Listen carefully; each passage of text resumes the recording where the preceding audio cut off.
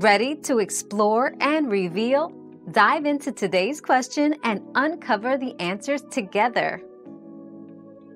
To treat boils at home effectively, apply a warm compress to the area several times a day. This can help bring the boil to a head and facilitate drainage. Keep the boil clean and covered with sterile gauze to prevent infection. Avoid squeezing or popping the boil, as this can worsen the infection. Over-the-counter pain relievers like ibuprofen can help reduce pain and inflammation. Always wash your hands before and after touching the boil. We've quenched today's curiosity, but there's always more to learn. Keep the curiosity alive by subscribing and joining us for our next adventure.